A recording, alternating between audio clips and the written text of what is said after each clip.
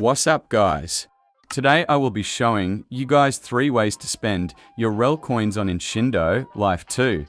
Before we start, make sure you guys like this video, subscribe and turn on notifications so you don't miss out on new videos.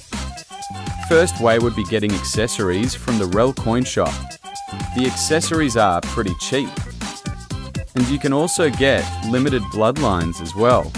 3 appear on stock, and when you buy limited bloodlines you keep them permanently so you can equip it anytime you want.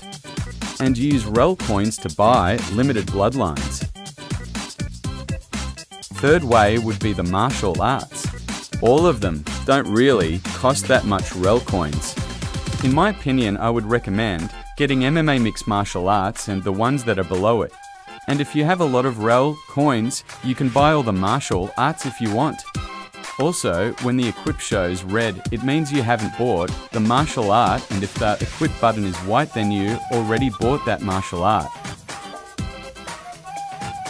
Fourth would be resetting your mentor.